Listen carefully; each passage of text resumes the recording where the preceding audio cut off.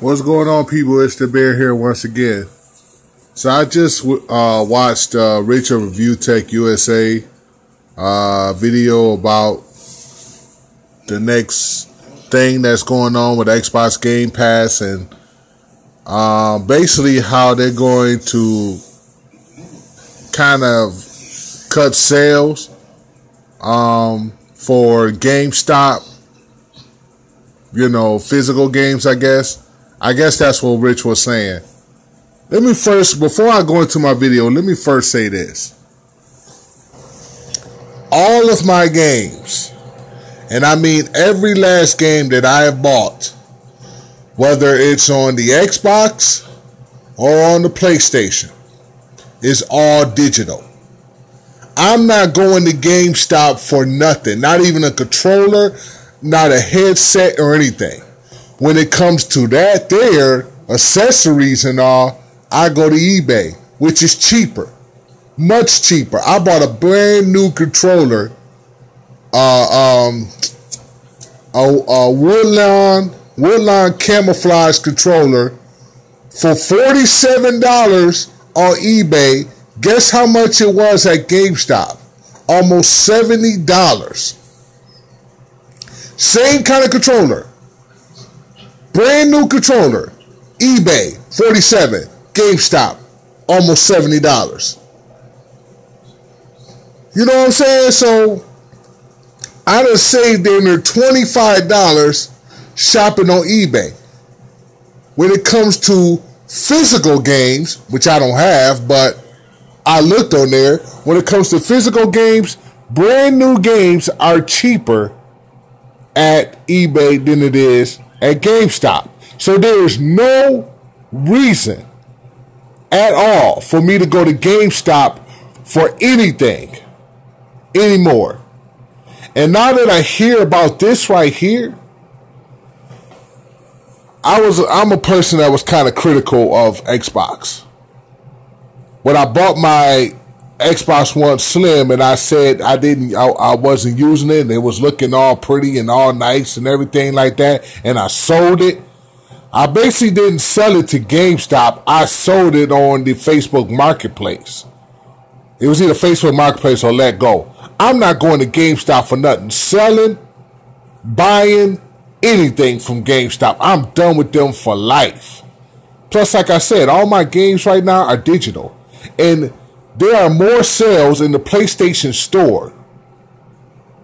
Like every other week you find sales for those games, for games in the PlayStation Store. Like every other week. Seriously. So I'm all digital. When it comes to games, I'm all digital. That's just how it's going to be. All right, let me get to this video here because it's already been 3 minutes. I'm going to read on and then just talk about it a little bit and then be done. Microsoft Xbox One exclusives to now release on Game Pass at launch. Sea of Thieves, State of Decay 2, and Crackdown 3. Now, let me tell you, I mean, that's okay. I might play Crackdown 3, that's about it, but, Microsoft, y'all can do a little bit better than that. Hopefully, later on down the line, Microsoft have some better, games than that, but this is a start. It's a good start. It's a start, you know what I'm saying? I ain't gonna say a good start, but it's a start. Microsoft has announced it is expanding Xbox Game Pass and will start releasing first-party Xbox One exclusives through the subscription service. Xbox Game Pass was launched last year and offers players unlimited download access to more than 100 Xbox One games for a monthly cost, which is $10 a month. Now it seems the service will be a cornerstone of Xbox distribution plans going forward. And that's wonderful. That's great. Let me talk about the Xbox Game Pass compared to the PlayStation Now. I have said this over and over and over again. Right now I have a PlayStation, right? And I hate PS Now. I have said this over and over. I'm not going to really repeat it, but I'm just going to tell you like this. Don't even bother. Don't even try. Don't even do the free trial of PlayStation Now. You are going to be so disappointed. I'm not. I don't care. you know, Sony could do what Microsoft is doing when it comes to this Game Pass thing and download the games. Download the games, you know what I'm saying? But it also depends on what kind of internet you have too. But even if you have good internet, still, PlayStation Now sucks. It is horrible. It is awful. And it's nothing like this here, what Microsoft is about to do. Matter of fact, I'm thinking about getting an Xbox One Slim and keeping my PlayStation for life. I'm going to keep both systems for life. I'm really thinking about doing that now. Seriously. Because of this right here. This is big. This is big right here.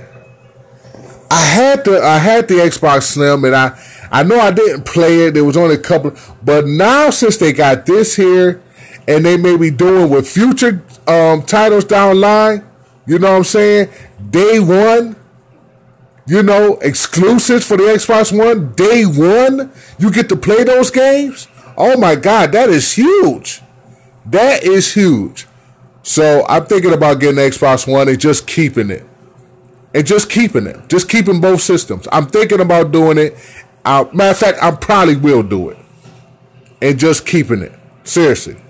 Okay, so let's just move on here. The first major game to be released on Xbox Game Pass the same day as its regular release will be Sea of Thieves, the much anticipated open world pirate game exclusive to Xbox One and PC. When it becomes available for purchase in a traditional fashion on March 20th, Game Pass subscribers will get access on Xbox One. While they don't have the set release dates both State of Decay 2 and Crackdown 3 will be mentioned as other Xbox One exclusives that will be coming to Xbox Game Pass at release. All games will be still available for purchase normally. So it's basically going to be like this. You may be able to play the game for, I don't know, maybe a month or something like that or whatever. And then, you know, they switch the games up every month. Something like that. So it's not a game that, you know, you're going to be able to play over and over and over again. It's going to be like a limited time for you to play these exclusives. You know what I'm saying? You still might have, if you like the game and you want to keep the game, you could purchase it normally. I guess that's what they're basically saying. Okay. Let me see. How long is this thing here? This is too much to read. So you can go here and read the rest for yourself, but this is big news right here. And let me tell you something. I'm thinking about, next month I was going to get I was going to get a TiVo Romeo, and I don't know. I don't even know what I'm talking about. I was going to get like anyway, I ain't going to talk about that. This TiVo Romeo, it cost, and I don't know. I ain't gonna get that now. I ain't gonna get it because I can't get the Xbox One thing and the TiVo Romeo, and trying to do, because I got too much stuff here.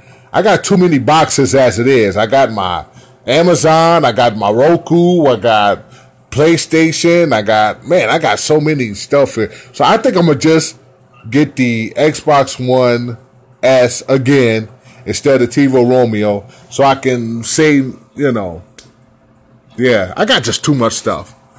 Anyway, so I'm going to jump into it, and if you are going to, jump into this thing too, it is required. It's not optional. It's really required to get at least a 1 terabyte external hard drive. You're going to need that. Because these games are huge. We're talking 50, 60, even some of them maybe even 70 gigabytes. So definitely get an external hard drive. So I'm gonna need another one of them. So I'm gonna just do it, whatever. All right, y'all. This is the Bear, and I'm out. Peace.